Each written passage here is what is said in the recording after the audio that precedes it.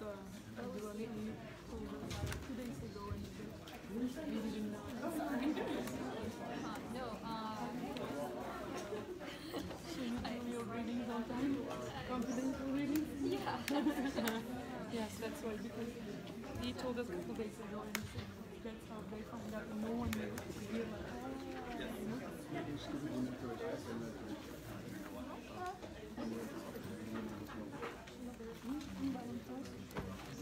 I wanted to go there and check your application. 2018, right?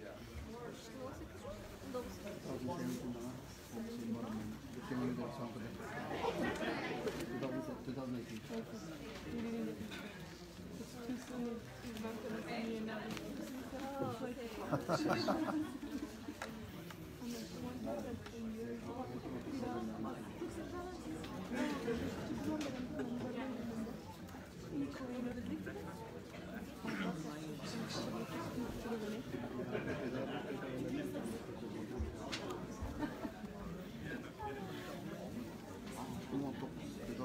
Good afternoon, ladies and gentlemen. We are going to get started. If you can all please take your seats. My name is Christina Almy, and I am the Director of Government Relations of the Victims of Communist Memorial Foundation. On behalf of our organization and the Uyghur Human Rights Project, I would like to thank you all for being here for this very timely briefing. The Ordeal of a Uyghur County, Case Records of Mass Detention. The Chinese Communist Party's campaign of cultural genocide has swept millions into detention, separated families, attacked the cornerstones of Uyghur faith and identity, and led to the establishment of a high-tech Orwellian police state. The China cables leave absolutely no room for doubt about what the Chinese Communist Party is doing in the Uyghur region and what it intends to do to them in future. I would now like to turn it over to Omer Kanat, Executive Director of the Uyghur Human Rights Project, who will speak in more depth about the groundbreaking analysis that UHRP has just released today. Thank you, Omer.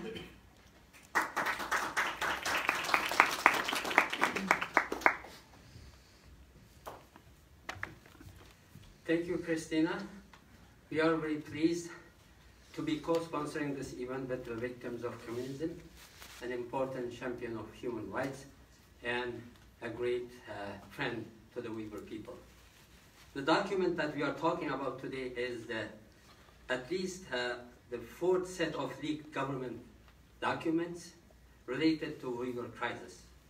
We at the UHRP wish to pay tribute to the individuals who took great risks in sending these documents to the outside world. They knew they would face terrible punishment if caught, but they took the risk anyway. We honor their sense of responsibility to history and their help in exposing and stopping these human rights crimes. And Uyghurs in exile also face a terrible choice. If they pass along documents they receive or speak out and explain what they know, they fear their families will face reprisals. UHRP has documented the ongoing threats against the Uyghur American family in East Turkestan in our recent report, repression across borders. But these threats have not silenced them.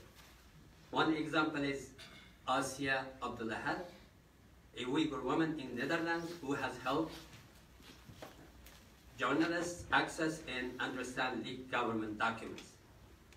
As she has said, if we keep silent to try to protect our families, then who will act to end this nightmare?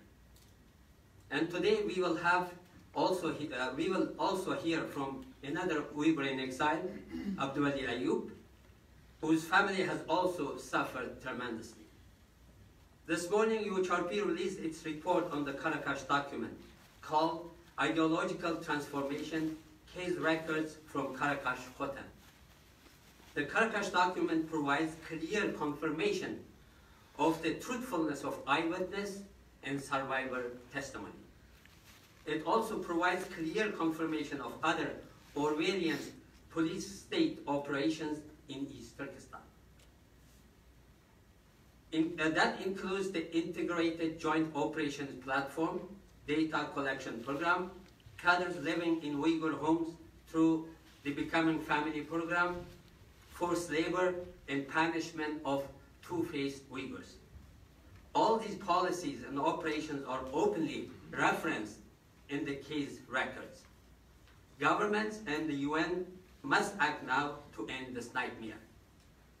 UHRP is also urgently calling for international intervention because of a new threat, the threat of coronavirus spreading in the detention camps and forced labor facilities.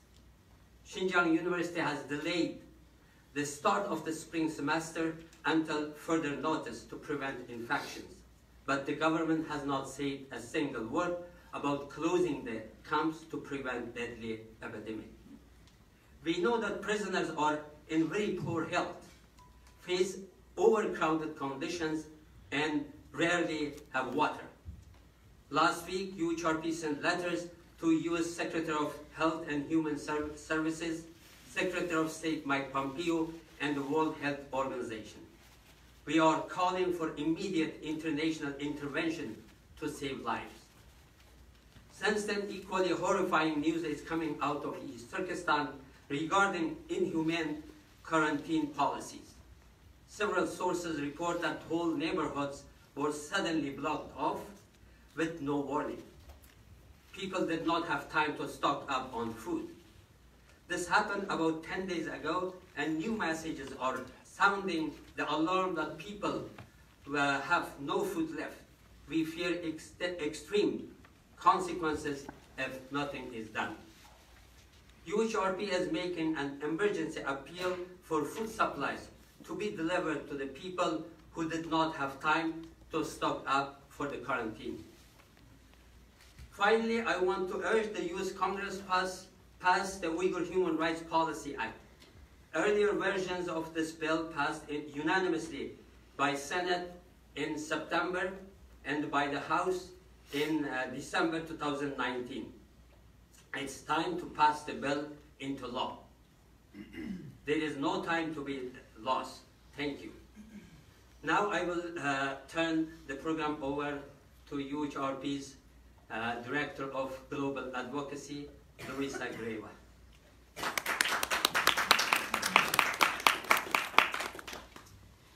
Thank you, Omer. Welcome again to all our guests and to all those who are watching on the live streaming of our event. Thank you. We will go ahead with our panelists presenting their research and analysis. Each panelist will speak 10 to 15 minutes, a little longer if they need the time, and then we will have time for comments and questions at the end. We will begin with Adrian Zetz.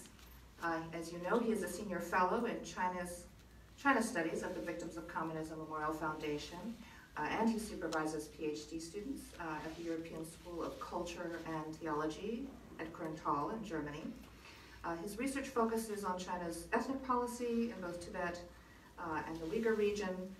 He's authored several monographs and, as you know, many influential research articles on the Uyghur crisis, many of which are published in the Journal of Political Risk. Adrian, will you lead us off?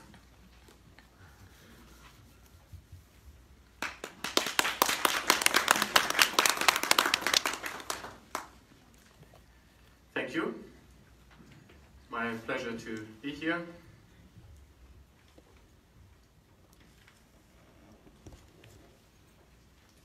I have brought a PowerPoint, which will probably come up shortly.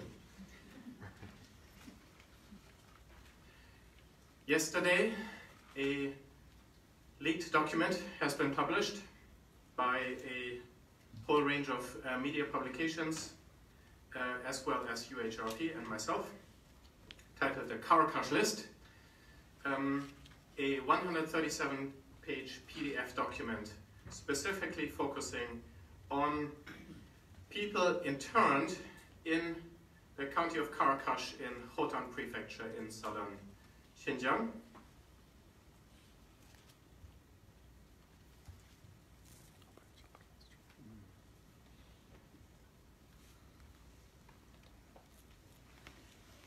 just going to pause a little bit because I need to show a picture.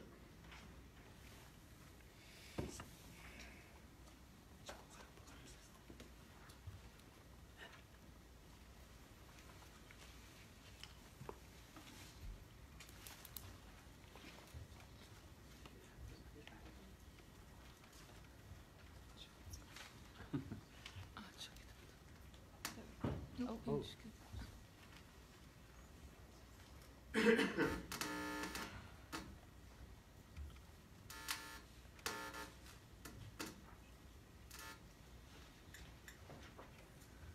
Okay.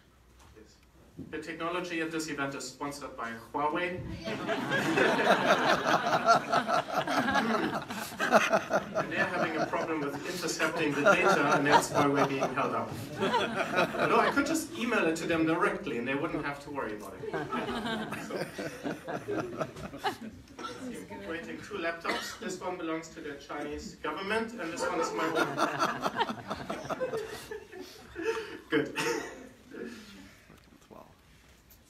Very briefly outlining the structure of the new leaked document. This is page 1 of 137. You see on the leftmost the number of rows. The document has 667 data rows. Many of them are representing duplicate identities, but different verdicts. And therefore, in total, the document has the identities of nearly 3,000 Uyghur adults and 311 unique primary individuals represented by each data row. You see in the first couple of columns, well, it's hard to see, I guess, but you see the internment camp that they're detained in for re-education. These are all what we can call vocational training internment camps, which are only one of a number of different forms of internment. I'm going to keep track of time. 2:4. Okay, this one has a clock, because otherwise you might miss your flights back home. Okay, the date of the internment, their names, ID numbers, where they're registered, the reasons for internment, and then the widest middle column, that is the biggest visible, has their three circles. Firstly, their family circle over 3 generations. You have parents, you have children, you have relatives, etc. Then you have a social or neighborhood circle, and then you have information about the religious inheritance circle, a very rarely used term. So this document is revealing some fairly internal data that is not commonly found on official government websites. It's even very uncommon in internal government documents. Some of the terminology used in this document is in fact not found anywhere else. So very interesting. And the data in the middle column is really used to assess and evaluate whether these persons should be released or not. The actual text of the verdict of release or non-release is in the rightmost column over there. So this is the basic structure of the document.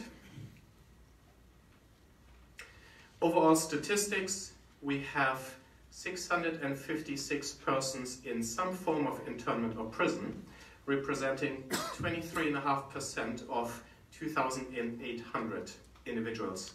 The 2,800, I would say, is not a precise total count, because over 1,000 of these individuals do not have ID numbers. They're only identified by name and age, and some of them would be double counted. But about 27 to 2,800 adults, plus several hundred minors under the age of 18, which we have not counted for the purpose of computing an adult internment share. Of these, 4.9%, or 137, have been sentenced to prison terms. 42 are in detention centers, and the others are in the vocational training internment camps. So these are the basic statistics. You can tell it's very extensive personal information. Quite interesting is the internment over time. This pertains to the 311 primary individuals. Oh yes, I need to. Oh my goodness, I didn't do this. The Chinese, I thought the Chinese, they control this computer and they do it, but they didn't. I don't know, the Chinese are sleeping, sorry. Okay, so I have to do both computers. I'm very sorry. So these are all the numbers I just explained. There for you again. And this is the chart I'm talking about. So this shows over time, and basically it confirms that the internment campaign really kicked off in April 2017, which is the first of the slightly taller bars. The biggest peak was in May 2017, you see there. There was another peak in October, September, October 2017, and then far over to the right, another one in the spring of 2018, most notably in May 2018. So, which is quite interesting because in the first half of 2018 is when a lot of these camps were significantly enlarged in size. So very interesting data.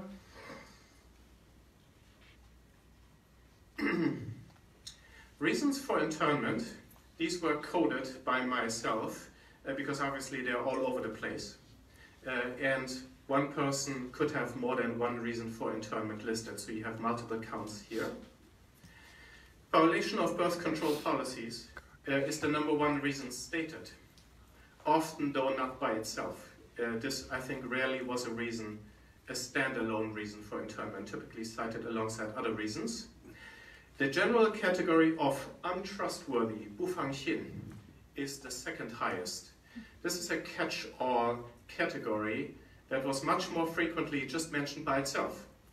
Almost 70 or 80% of the over 100 instances where this was mentioned as a reason of the internment, no other reason was given.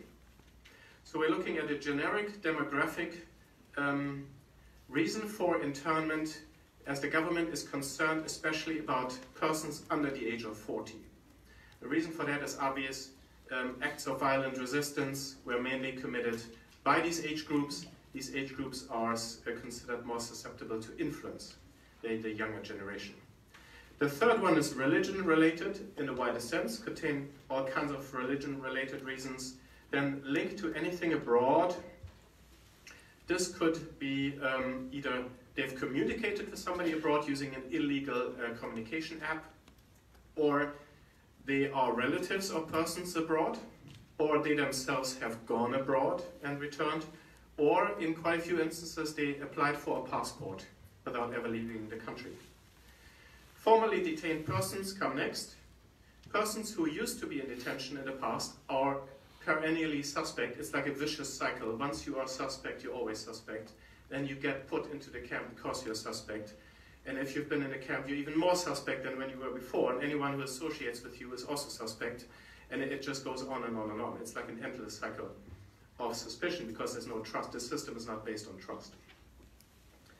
And so on.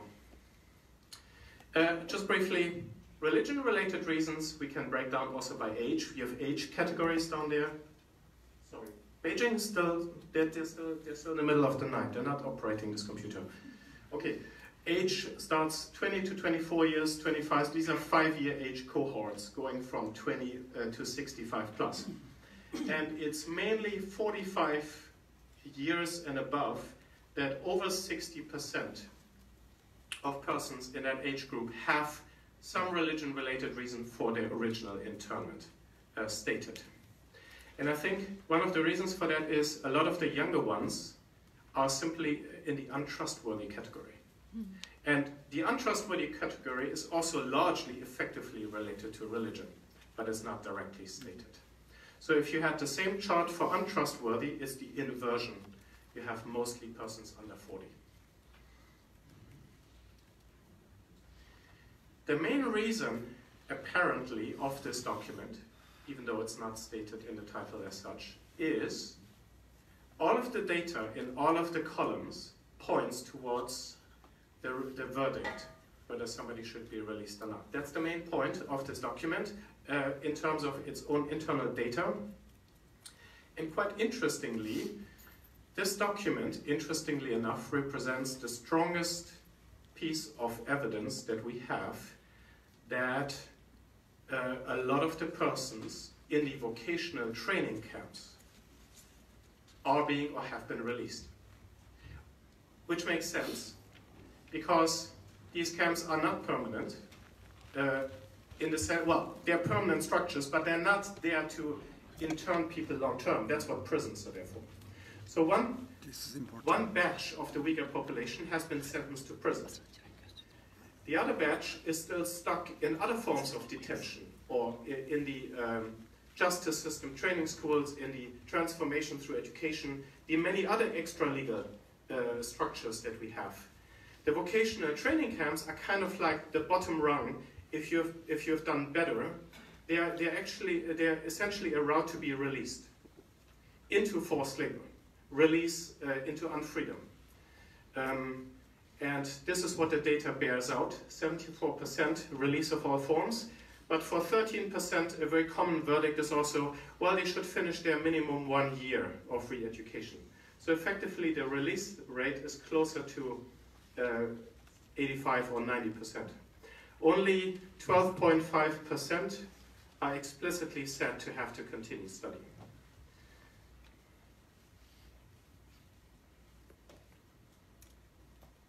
Which of course doesn't say anything about the camps being filled with new people. These are existing people. So it's entirely possible also the nightlight data that we have. A lot of camps actually don't have a lot of decrease in light. Also the 4 camps in Caracas don't have a lot of light, don't have a lot of nightlight decrease to measure the activity. So these camps are not closed down. We have the data for persons who were interned mostly in 2017 and 18. What's happening now in these camps, we have very little idea.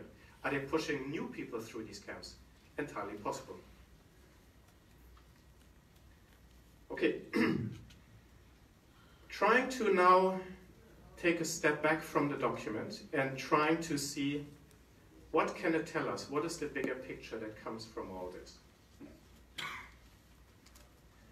The document tells us, like no other piece of data, that Xinjiang's internment campaign is very labor intensive, that it's based on detailed investigation, it's based on detailed reasons for internment, although many of them are very generic, but still, there can be very detailed appraisals of individuals. So the state has not simply scooped up hundreds of thousands and millions of people.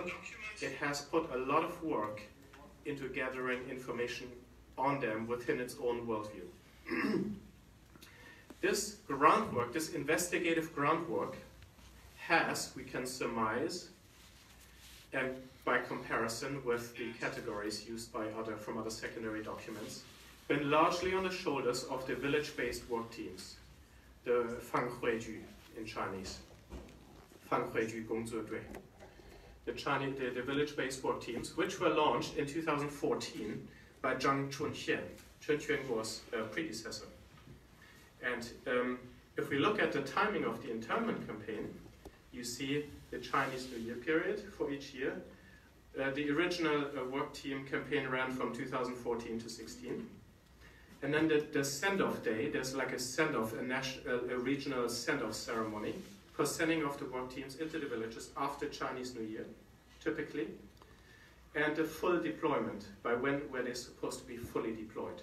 The full deployment is the rightmost date, typically early March or late February.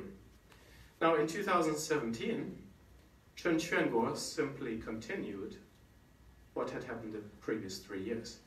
Chen Quanguo extended the village work team project indefinitely. Initially it was limited for 3 years, and Chen Quanguo said this is becoming a long-term mechanism, and it's still ongoing. So March 1st was the full deployment, March 1st, 2017. The full deployment of the village-based work teams, and we all know that the internment campaign started in late March, early April, and had a peak in the summer. Now that's telling us something, isn't it? So Chen's strategy in Xinjiang, there's some possibility that something significant happened in March 2016 at the 2 sessions in Beijing, because that is the one time that we know for sure that Zhang Chunxian, the party secretary of Xinjiang before Chen Quanguo himself, who's now the party secretary of Xinjiang, I should have explained that earlier, and Xi Jinping, China's president, were all three in the same place. And of course, that's possible that they made some plans back then, because from my analysis, it really looks like Chen Quanguo hit the ground running. He really, really hit the ground running when he came to Xinjiang in August 2016. He lost no time, really no time. He was busy. And the strategy is that between August 2016 and early 2017, those 6-7 months, he firstly securitized. He applied the securitization strategy that he had rolled out in Tibet. Police stations, police surveillance systems. And that was a pre-requirement of the internment campaign, right? You don't want to scoop up a huge amount of the population and risk public resentment without turning the place into a real police state. So this had to come before the internment campaign to make sure that the government had full control and nobody could resist the internment. Secondly, it took some time to wrap up the evaluation of the village work team campaign. Traditionally, the village work team campaign each year had an evaluation time and then a relaunch time with new requirements, and the party secretary would state new requirements. How am I doing for time? Oh dear. Okay, I need to be faster. So anyways, this sort of untimely succession time in August indicates that, in my opinion, that Zhang Chunqian was cut off before his time and Qin was brought in strategically. The focus then, in a very important January 7th speech, was on the iron discipline for cadres, and then the internment campaign started. So, my argument is that Chen was more an innovator, in Tibet, but in Xinjiang he was not as much an innovator, he was a manager. He was charged with upscaling the existing mechanisms, because Xinjiang already had, under Zhang Chunquan, already had mechanisms for identifying re-education targets, such as the village work teams, already had re-education procedures, and already had a system of dedicated institutions. So all that Chen needed to do was to bring in the policing and police state experience and upscale the re-education system dramatically. And that required managerial skills, especially iron discipline among the cadres. So very new interesting arguments can be made from, this is all based on research of the Karakash list, the new document. So to conclude, the future strategy of Beijing and Xinjiang is based on ongoing social control and the ongoing evaluation. The document notes that a lot of the verdicts in the document says people can continue to be in release or continue to be employed as opposed to having to return. In the first year of having been released from a vocational internment camp, people are supposed to be closely followed by the authorities and evaluated on a regular basis. That's what also the China cable said before in November. And you see exactly that in a Karakash document. You see, people are said to be permitted to continue to be released. Right? Everybody in Xinjiang is on probation. So I think this will continue. I'm not sure that they will stop this after 1 year. Everybody in Xinjiang is on probation and could be re-interned or newly interned in a camp. Controlling people on location through work teams, police surveillance. So the next really mechanism of control, as at least some of the camps are emptying out, not all of the camps are emptying out. One type of camp for sure is getting more empty. People are being controlled where they live. Yeah, they're almost being interned where they live. Mandatory labor is part of that, and highly controlled by environments. This is also where new urban settlements come in. This is one example in Karakash. This big blue-roofed area was built in the middle of 2018. It had fences around, high fences around every single building. That was removed later on. And further up in the top of the picture, you see new urban settlements. So I think this is a part of the future of Beijing's rule over the Uyghurs. Thank you.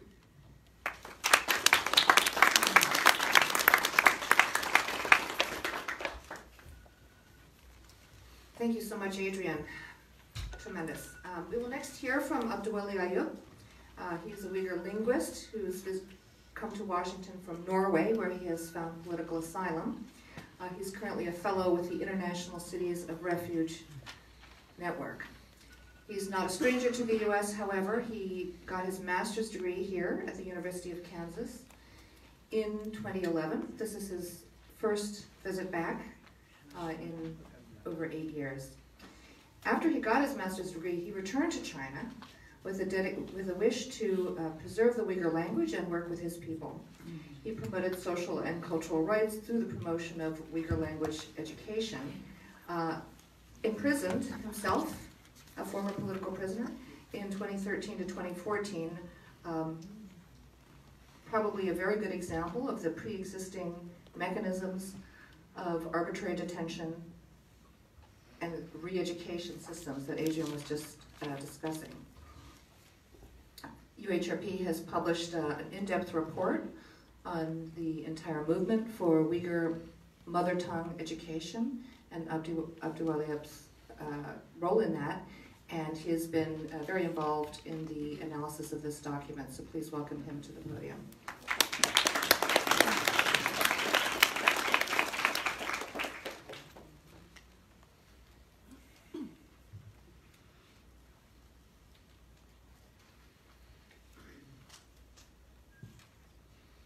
Okay, let me start. Thank you for coming, everyone.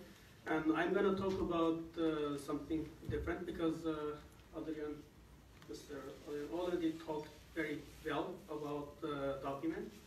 And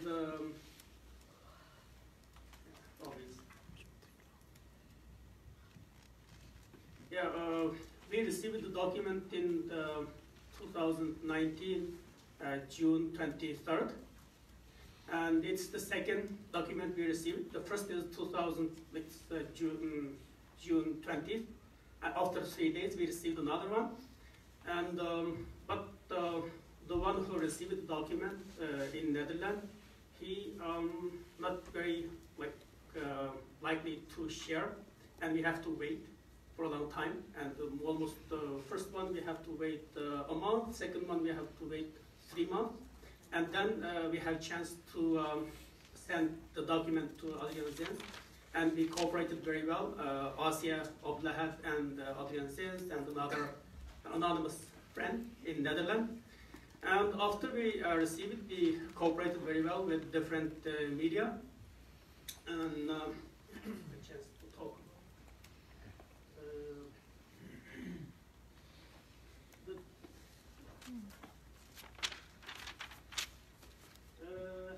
This is Karakash in Khotan prefecture in East Turkestan. And this is the satellite image. In 2007, after we received the document, we need to verify it. And I translated some part of it into Uyghur. And I asked my friends in Turkey to find out the people mentioned in the document. And we found 9 people. 8 is in Turkey, and 1 is in another country.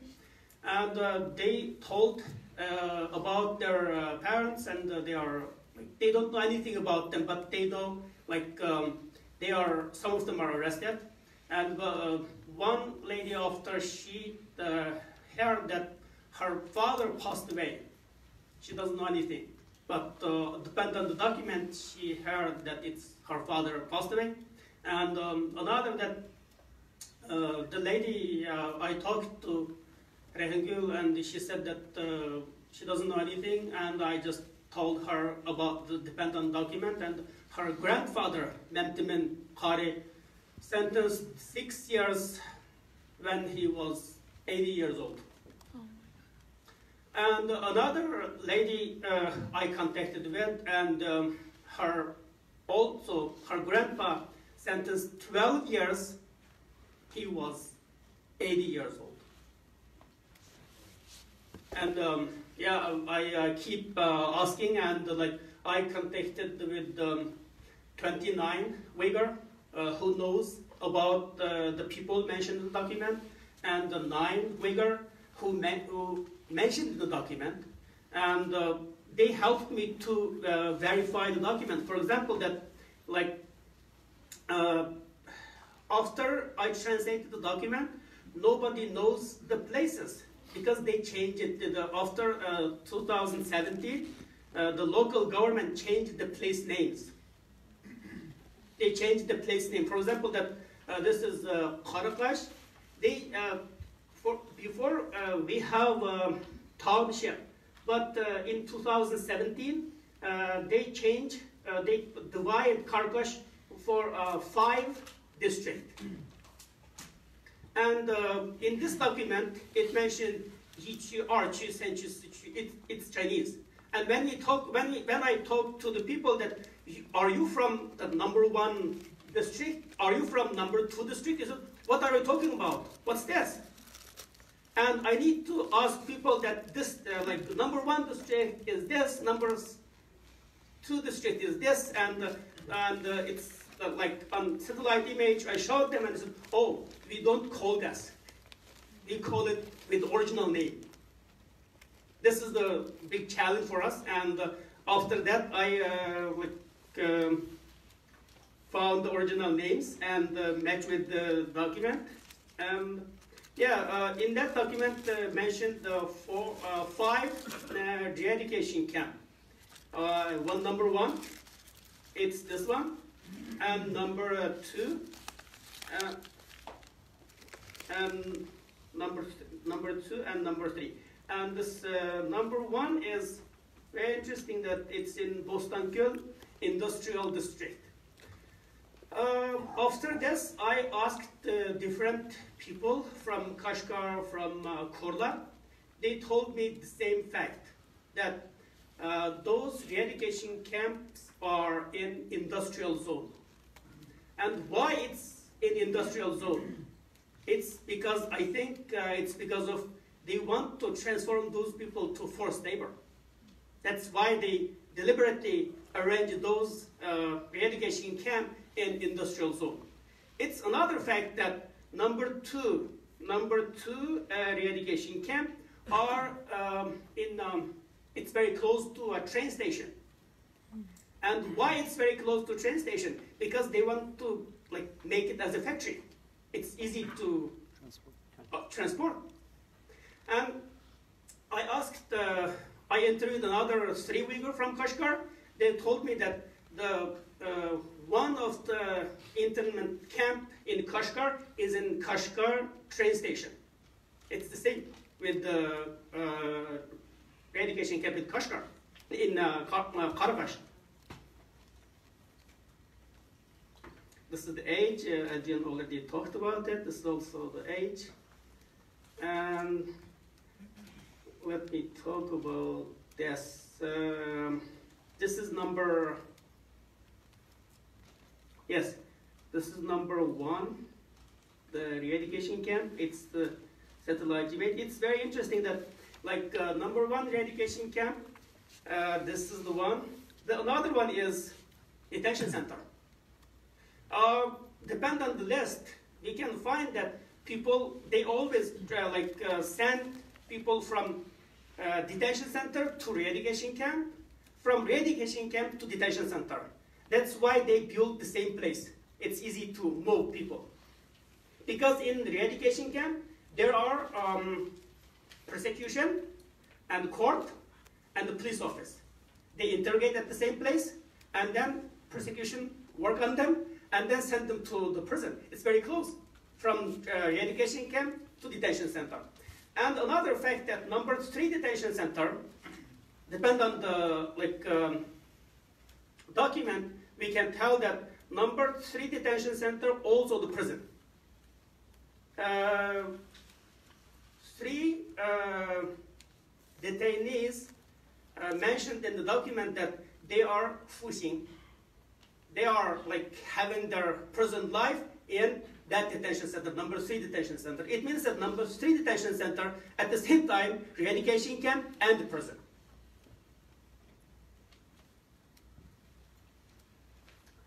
This is satellite image of the centers. One thing I need to make clear, that number state data center, I think. Yeah, yes. In 2008, until 2008 March, the number 3 detention center is here. And in 2008, about March, they moved the detention center is here. I asked this, the people from Karkash. One of them visited the Karkash a few weeks ago, and one of them visited in Karkash in 2018. At that time, March, and his father-in-law detained the number 3 eradication camp. And he told me that they moved it. Originally it's here, and in 2018, they changed it to this place, number A, from B to A. And there is duplication. Adrian already wrote in his reports, but he didn't have time to talk about it. About duplication, we have a lot of duplication. It's originally it's 667 the detainees, but the real number is 314. And why we have this duplication? I think it's because of like in China, it's very popular thing that lower level government always cheat the upper level government. There's several amount of people you have to arrest, but there's not enough people. What can we do it? Duplicate the number. And then they can report that, oh, we arrested 600, but at the end, no. And another thing that in this document, another like fraudulent that more than 10 detainees, the former detainees, after they release it, they found a job in gold industry, goldsmiths. But it's interesting. In after this mass arresting in Karkash, people I can show you the pictures, and the street is empty, and nobody get married. Depend on Uyghur culture, we buy gold for wedding. Nobody get wedding. Who can buy those golds? Who can find job those goldsmiths industry?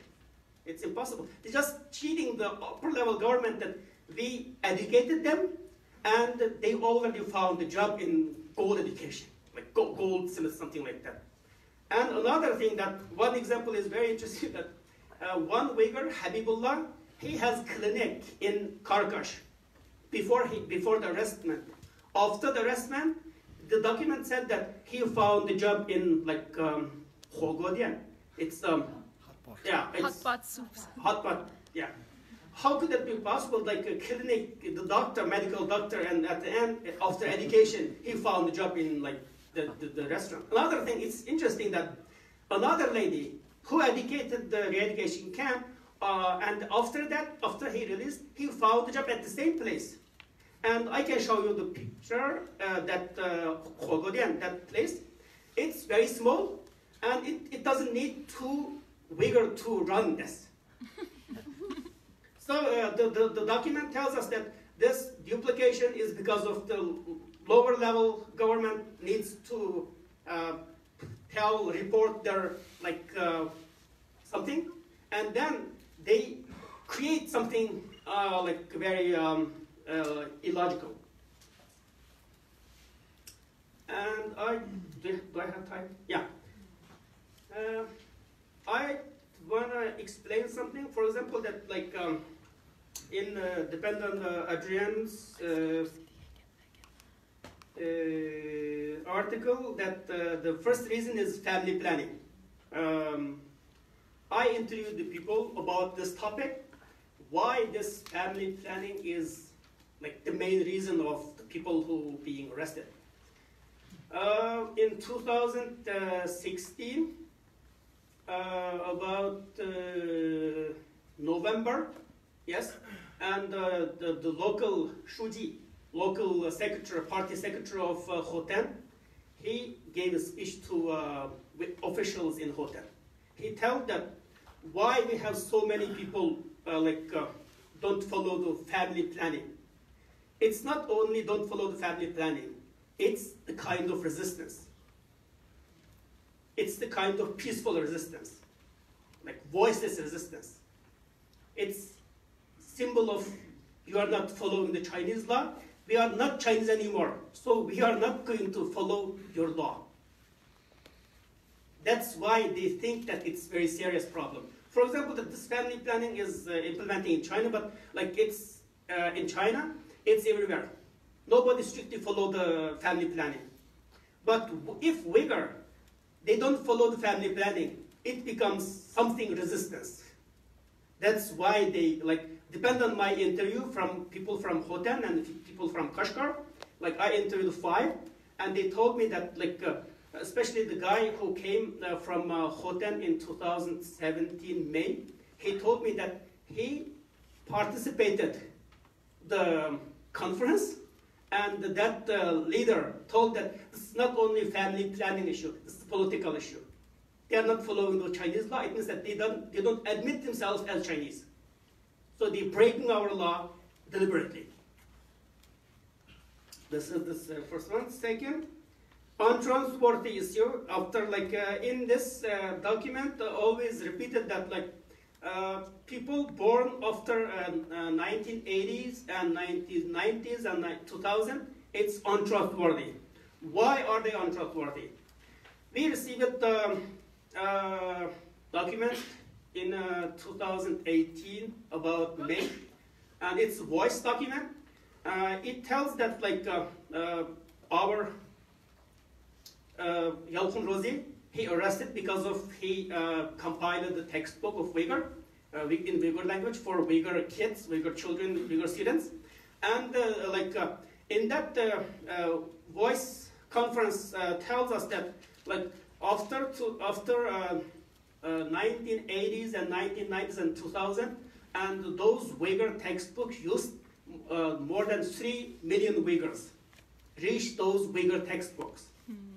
And those 3 million Uyghurs are not trustworthy because of they use the textbook, the old textbook, and it's emphasized Uyghurness, Uyghur identity. So that's why they are untrustworthy, because they use those textbooks compiled by Yalkun Rozi and other Uyghur intellectuals. And its location. Fan Huiji. Adrian just talked about the Fan Huiji. It's started with in 2013. I visited Fan Huiji. I visited in Yeongsa County. I visited 7 times, and those folks is to understand the local people's religious and ethnic identity. One by one, those cadre visited the people one by one, asked how many times you pray, how many times you make dua after eating, and how many books do you have about Uyghur history, how many books about about religion, and have you visited religious websites, something like that. I forgot another thing. This document showed that the term Duantonglian. What is Duantonglian? In 2016, September 13th, Chen Chuanguo, he had a conference. He ordered to stop the phone numbers who connected with outside. And then when your cell phone stopped, you have to go to the telephone company, and telephone company asks you that you have to go to police first, and then we can restore your cell phone. And you go to police, and the police will arrest you. Because of this is Duantonglian. It is started 2016 September 13. Duantonglian means this.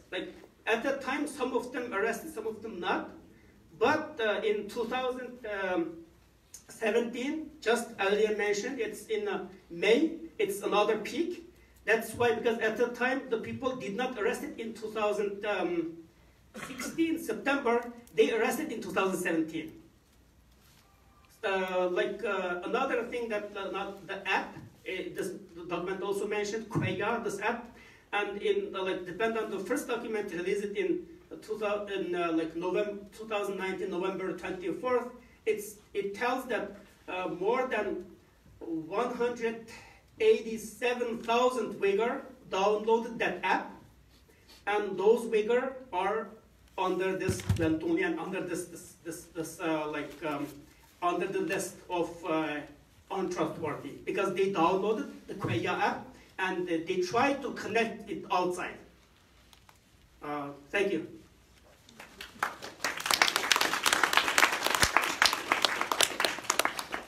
Thank you so much. And it's now my pleasure to introduce my colleague at the Uyghur Human Rights Project, Dr. Elise Anderson. We joke that she's Dr. Anderson because of her 2 PhDs, dual PhDs in Central Eurasian Studies and Ethnomusicology from Indiana University, Bloomington. She based her doctoral research on years of on-the-ground research in the Uyghur region. She has focused on the relationship between art and politics, specifically Uyghur music. She speaks Uyghur fluently. I think she may have a few things to say about language in the document, as well as speaking Chinese, and is a practicing musician and dancer. She has worked on the Hill here as the Liu Xiaobo Fellow last summer with the CECC, the Congressional Executive Commission on China, and I'm happy to welcome her to the podium.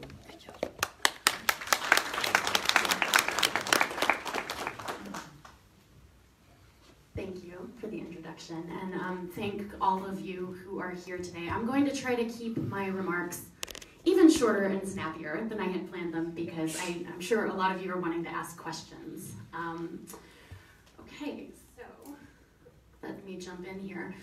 So as you know, we at the UHRP, I was a part of a research team that was fortunate enough, thanks to Abdoveli and the chain of transmission that brought this document to us. We were fortunate enough to have a little bit of time to look over it, look through it, and produce a report on it. I hope some of you have been able to grab that report. You can take it with you when you leave today.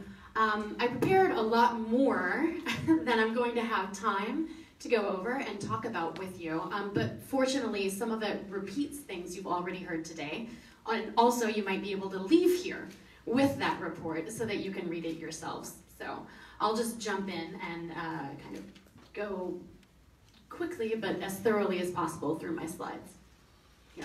So we at the UHRP, rather than Qaraqash list, labeled this particular document the Qaraqash document, but we're referring to the same thing as my colleague Adrian, as the media has been. And what we tried to get out in our report is what the implications, some of the implications of this document are. And one simple way, a very effective way to put it, is that the Qaraqash document gives us 137 pages of documentary proof that people in East Turkestan are detained or deemed suspicious for legitimate and reasonable actions.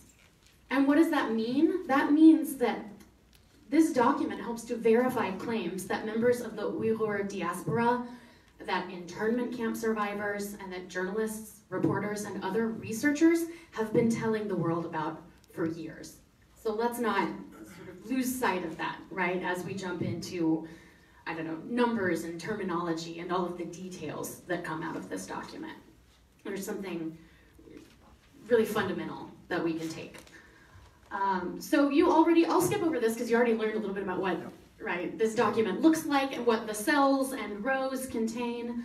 There's a little bit of an English translation of 12 rows of this now floating around out there that you can peruse if you so choose. We've also included it as an appendix in our report if you're interested in looking at that. So I had planned to talk a little bit about some of the internees. I will stop here just to say, again, not losing sight of some fundamental and basic things. We're talking about a place. We're talking about a very particular place, the Bostan subdistrict of Qaraqash County in Khotan Prefecture in East Turkestan, the Uyghur region.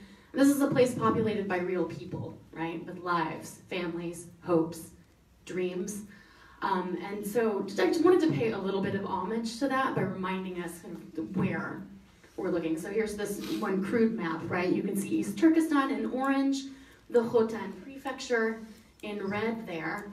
Then here, next, we have a Google Earth image of what Qaraqosh County looks like. So I know you probably can't see it well from afar, but in the middle, where you can see that there is some text in white, that's showing you the location of Qaraqosh County, next to Khotan City.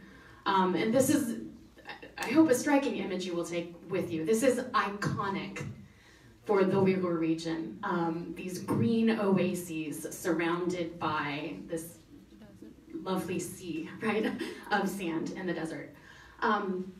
This is Qaraqosh, right? This is part of the place. In our document, in our report, you can find a little bit of information where we break down things like who are the internees by sex, right? Who are the internees based on what centers they're being sent to. We also, again, to give us a sense of place, and think about how these centers, we've included photos of all of these centers, think about how much they contrast to that lovely green oasis, right, that you saw sort of spreading out before you on our Google Earth image. Here's that possible location of the internment center number 2 near the train station, center number 3, center number 4, right? Imagine what it's like to be a person living in this place where centers like this, these are just 4 in Qaraqosh County. There are undoubtedly more. And think about, I don't know, how invasive that has been for life as those have sprung up.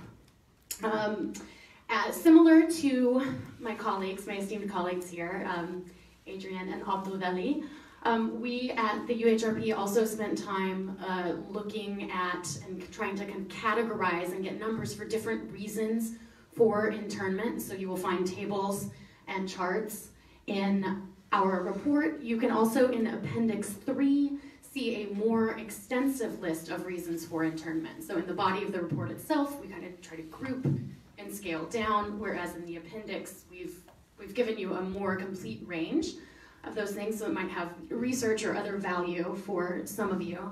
And just a few things to highlight. I'll not spend a lot of time talking about this, but one, as you've already heard from both of my colleagues, we also were surprised in a sense to see, family planning or birth control policy violations as one of the main reasons for internment. And we don't know exactly why that is. There's not a lot that we can, beyond a shadow of a doubt, sort of give as the reason for why that is.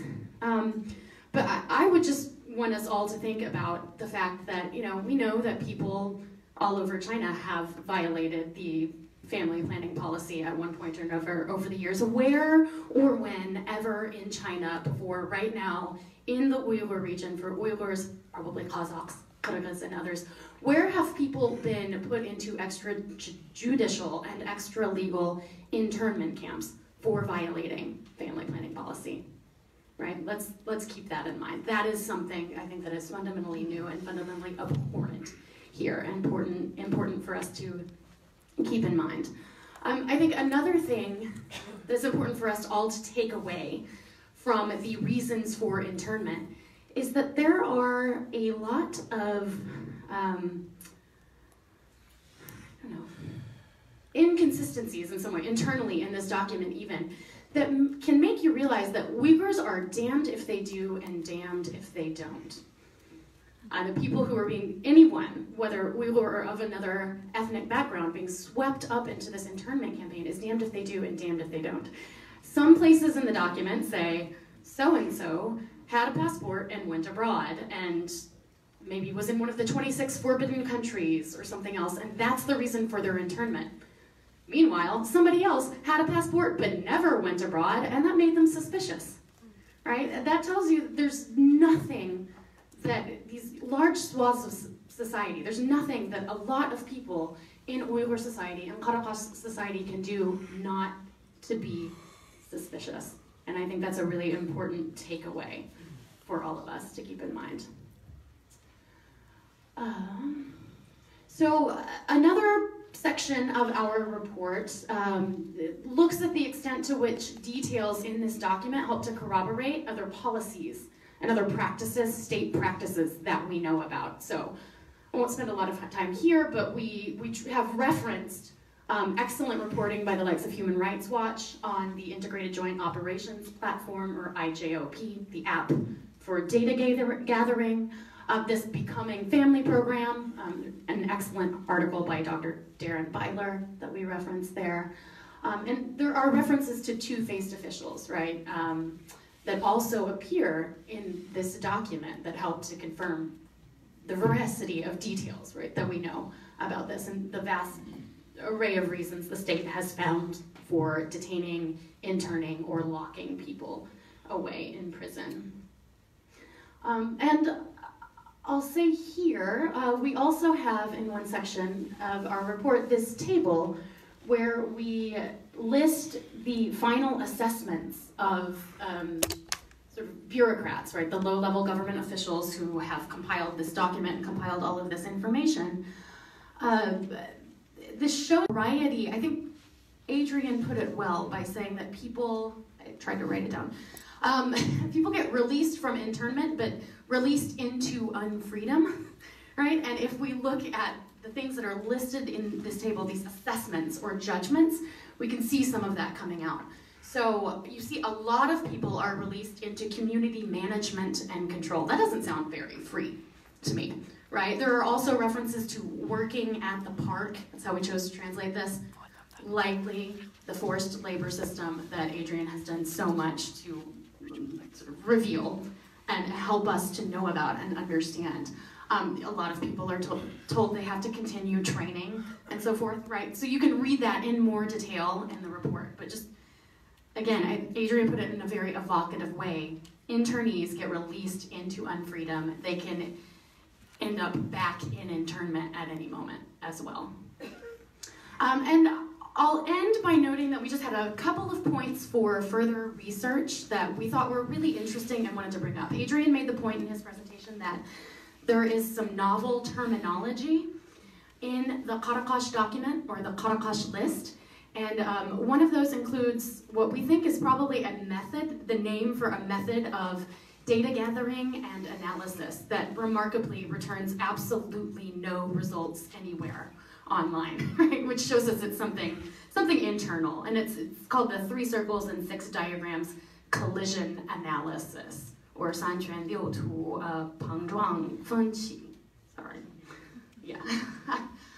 So, right, you can see examples in the original Chinese. You can also see them in this little bit of English translation, right, of this appearing in the way that officials talk about how they've been assessing people's family circles and the things that all of the information they've gathered. We don't know exactly what it means, especially what the 6 diagrams are referring to. This is something that warrants further research.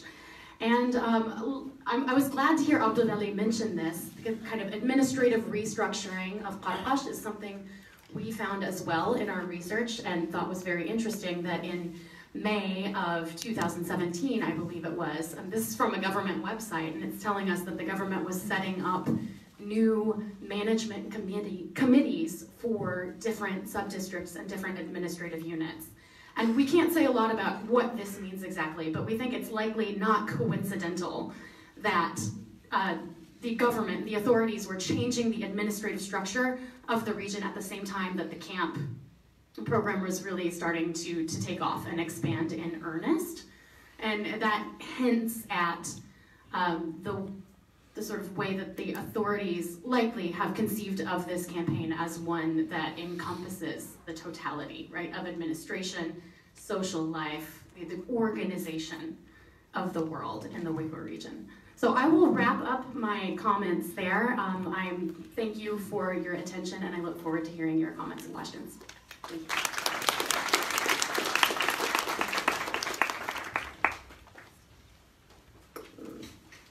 Thank you so much, Elise. We now do have time for comments and questions. We will be asking our panelists if they'd like to respond to each other, but meanwhile, please think of your questions, and we'll be able to call upon you in a minute. So feel free to raise your hand when you're ready, and I'll be noting down who to call upon. So let me turn to Adrian and Abdulwali and Elise to see if there's any response to each other's comments. Yes, thank you. I'd like to take the opportunity to briefly make some further remarks on the question of also the number of camps in Karakash. Obviously, 4 camps are mentioned for the primary detainees. Further camps are in fact mentioned in the document, one particular township camp. But an even more interesting bit is this document contains remarkable detail that we have not even touched yet. One of them are the multiple ways in which different camps can be named. And this has 2 implications. One implication is that a person can be identified in the camp not just by which camp he or she is in, but also by the building number. Camps have building numbers. The larger camps at least have district numbers. They can have different districts, buildings, and class. They're also in class. For example, one person is to be shown in in re-education camp number 1, district 12, building 6, class 18. So it's like you could almost write them a letter to that thing, although who knows. Okay, the other implication is Karakash at one point, I believe 2016 or something, I have it somewhere, had 12 districts, the whole county. And we have heard that the districts were changed and reorganized, and many new ones were added. But re-education camps, or the vocational internment camps, are also called number 1 district camp, meaning that's the camp for district number 1. And the document has a number 12 district training center, which indicates that likely there's at least 1 vocational internment camp for each district in the county. And of course we have prior information that shows that each administrative unit, township level and higher, likely has a camp, at least has a vocational training internment camp. Oftentimes they also have other forms of camps, right? Because that's only one type of re-education camp. So these are some of the insights the document can give us about the camp situation and structure, and just we realize how little we know about all this. Thank you. I forgot to talk. Actually, there are mentioned Uyghur, another one. We have like 5 detainees in Uyghur. It's medical area, and I interviewed the people. What this medical area? They told me that in every county we have a hospital, and in every hospital there is a special place for camp detainees. If you are sick, you cannot stay in a normal hospital. You have to stay in the camp there. Still, in 2017, one of Uyghur scholars died in a Kashgar Keramba hospital, and I asked where he died. He died because of in Keramba hospital there is a special place for camp detainees. It means that in this document showed Yuhuchi. It means that it's also the re-education camp, but it's in hospital. And another we in that document showed 18th village re-education camp. I asked the people where is it. It's actually in party school of Karakash, and then I asked the people from different places.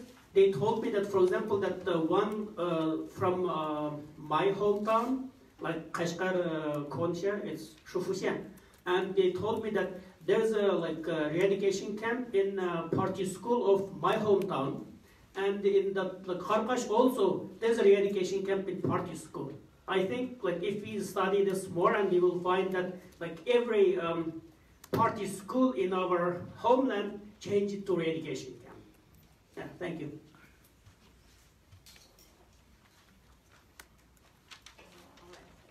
Great, we'll be ready to go to questions. So we have a question back here, Max.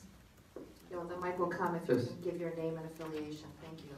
Hi, Max Delbert, George Washington University. I haven't read the report or the document, but I see here that among the reasons, the birth policy violation is numbered 113. But then when you go back to the demographic information, there's only 9% women are interned based on the 311. So who's getting interned for violating birth policies? Who's not? And are some people going to different areas of detention or being assigned to a non-detention detention center? Are they to house arrest? If you could explain those numbers. It's a good question. From this 314 detainees, I think more than, I think 5 or 4 are female. Most of them are male. 311. Yeah. And yeah, about 311, yes. Yeah. And from that document, I can tell that all of them are in the same place. Those 4 female detainees are in number 2 detention center, number 2 re-education camp. I think the number 2 re-education camp is mostly female. Most women are inside there, but this I think we need to study more. I think the female is concentrated in different place, not in that the document showed 4 detention centers, 4 re-education camp. Maybe they are in different re-education camp. So this document didn't mention that because of they are not in this 4 re-education camp. Maybe they are somewhere else. Thank you. From the internees, yes, hi, Max, thank you for your question. Excuse me, let me restart.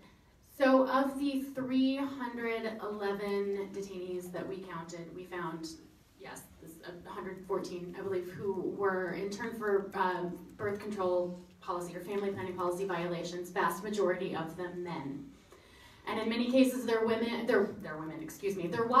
would be listed in the family circle and often not punished, not interned or taken away for the same violation or the same reason. So there's not always a whole lot more that we can say about that, but don't forget at the same time that people on the outside, and especially women, since it's mostly men who are interned, are still subject to very insidious forms of political, ideological re-education. They might be on the outside, but there's a lot going on the outside as well that they're still subject to.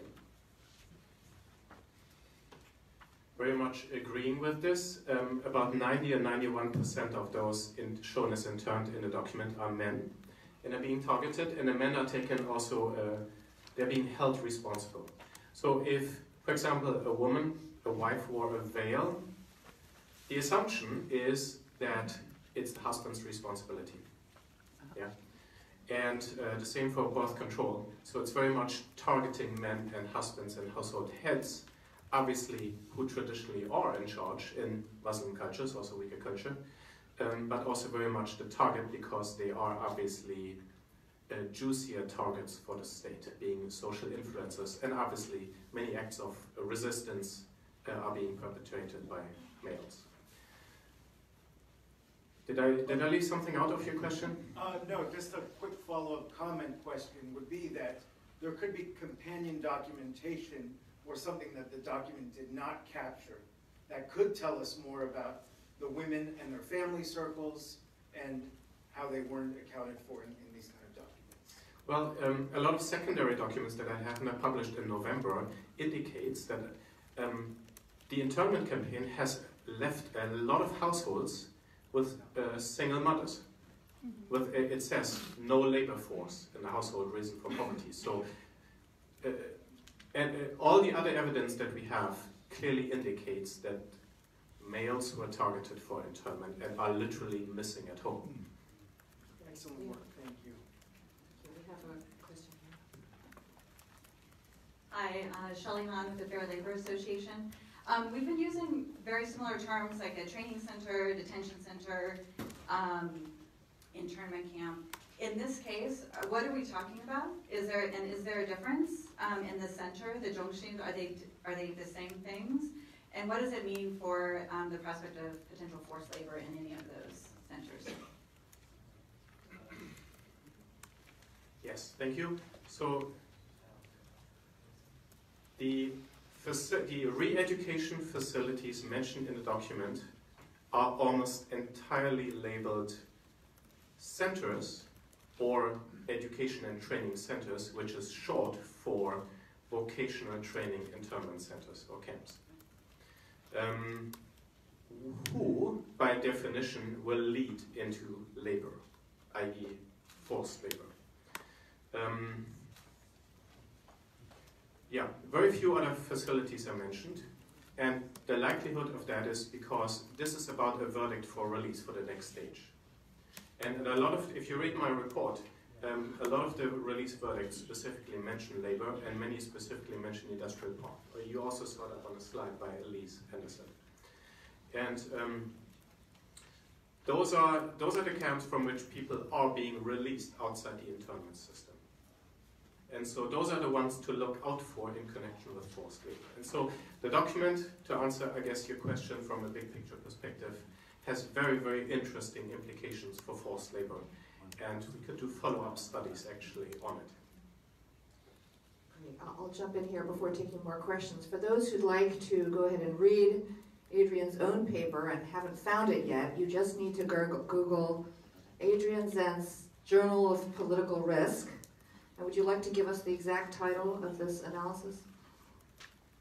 Yeah, the Caracas list is in the title, so yeah. It's about dissecting the anatomy of Beijing's internment campaign. But if you just Google Adrian Zent's Caracas list, you'll get a lot of media coverage. If you want to look at his own published analysis, be sure to look for the Journal of Political Risk. As we said, UHRP's report is on our website, uhrp.org. And it looks like we have 2 or 3 more questions. We'll take them together and then see how much time we have for answers. So who, right here, we got a comment, a question? Sure. Hi, my name is Paul Johnson. Just following the issue, I'm independent. Forgive me if this was spoken about before, but just the question of facial recognition technology. I wonder if there has been some discussion about the deployment and the use and the implication of facial recognition technology. Great. And do we have another hand here? Yes. Go ahead, Ashna. I actually have 2 questions. One is about the coronavirus, specifically for Dr. Zenz and Mr. Ayub. Are you concerned about the spread of the virus in the camps and what those implications might be? And then the second is sort of more policy-oriented questions. Ms. Anderson sort of gave us like what we should take away from all this data. What do you think policymakers, especially the U.S. government, should take away from this in terms of its foreign policy with China? Thank you very much. And we will take one more question here in the middle. Hi. I was wondering if you could speak about the impact that this has on children. I think you had mentioned that a lot of homes are now run by single mothers. So if you could just speak about the impact of children as they may age into the arrests made of people that are being sent into these camps. If you could just talk about how these children are educated. I think you had mentioned that the Uyghur language is no longer being taught. So if you could speak about that. Great. Why don't we take them in reverse order? And Abdullah, do you want to talk about children and their experience growing up in East Turkestan today? It's very painful, I know. Father of children himself. Go ahead. Let me tell you something is very heartbreaking.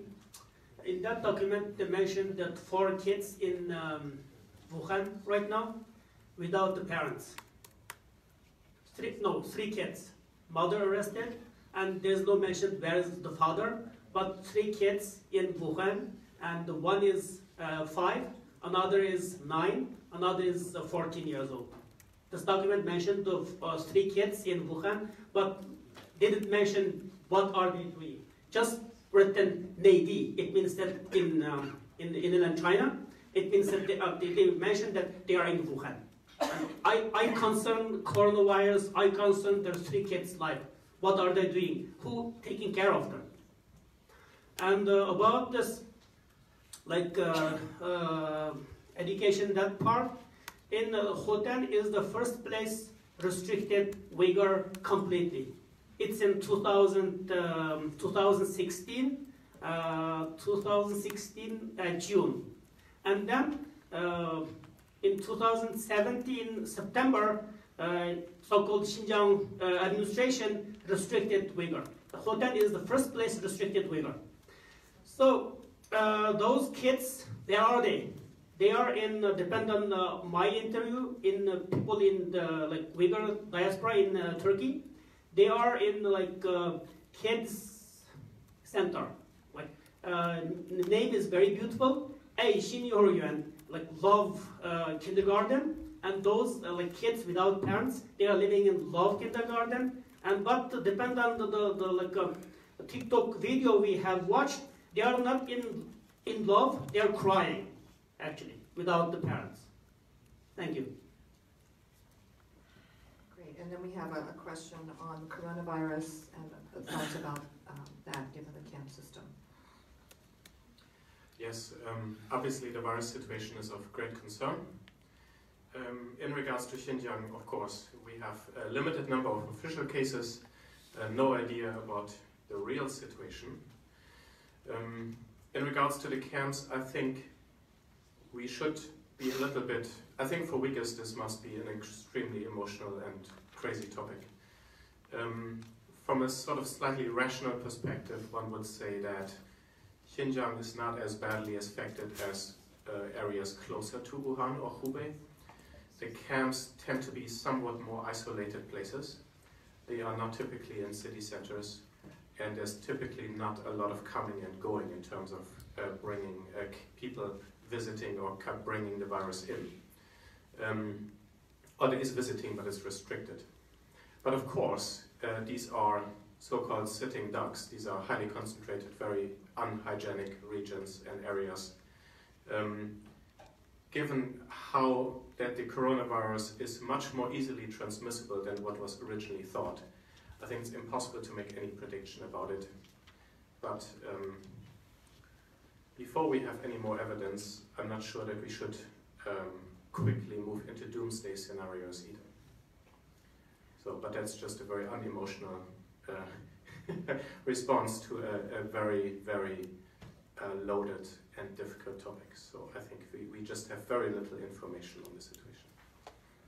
The last 2 questions were about facial recognition. How does that integrate with, or how is that touched on by, what does the document tell us about that? And then also U.S. government foreign policy implications. Who would like to take those?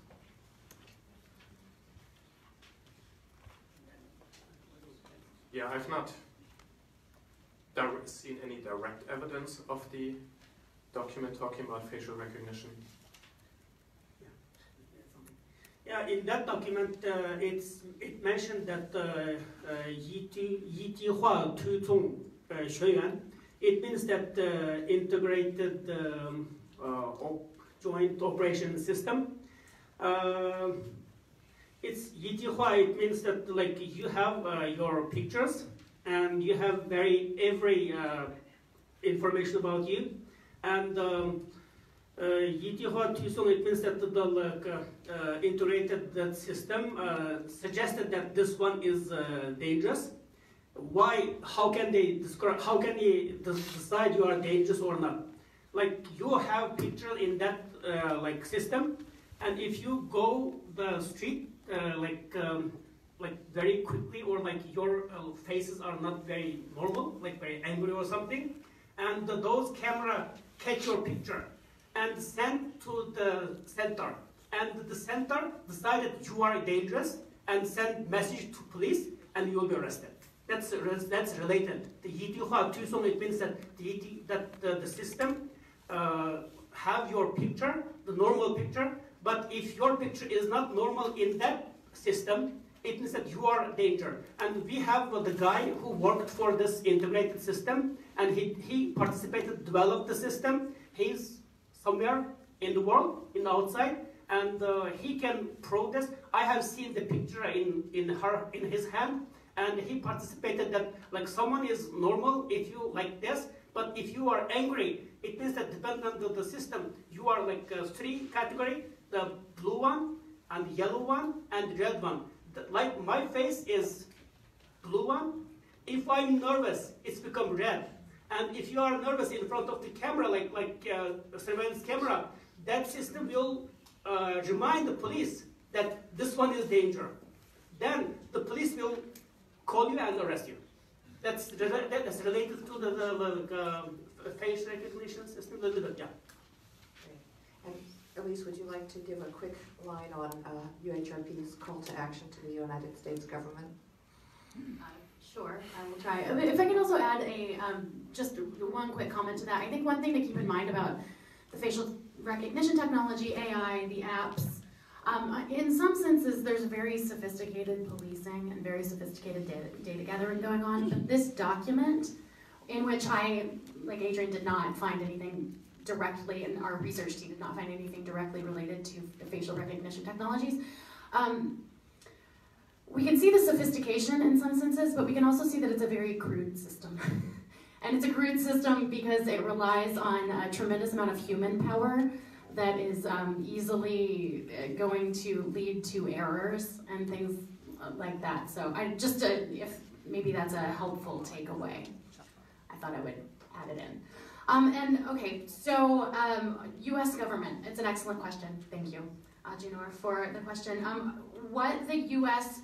government should take away, I mean, I would reiterate on one level, I think keeping in mind the personal level is really important. These are just 311 primary individuals, right, with thousands more mentioned who are clearly being surveilled and monitored, and I think that should help us to understand, and lawmakers and policymakers considering this issue, to keep in mind the scope and the scale of what is happening and the fact that lives are at stake, but also certain values are at stake of freedom, democracy, human rights, and fundamental human dignity. And that the United States government needs to do whatever it can. We need to do whatever we can to uphold those values of human rights and human dignity, and not sacrificing them to certain political, trade, other economic concerns, right? And so one way toward that is through the passage of the Uyghur Act.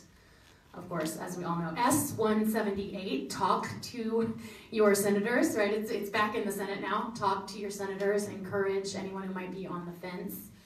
Talk to the Senate, is it Committee on Foreign Relations, write letters, pick up the phone and call. But yes, human lives, human dignity, and fundamental values are at stake, and we must act. Thank you.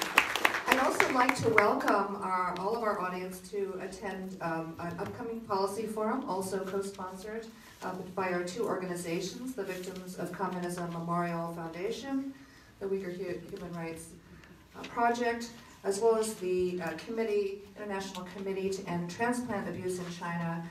In this very room on March 10th, we'll be presenting groundbreaking research-based presentation on organ procurement issues in China and extrajudicial killing, confronting the evidence is the title of the report, and you'll see that out there. Please speak with Christina or any of us if you'd like to be on the invitation list.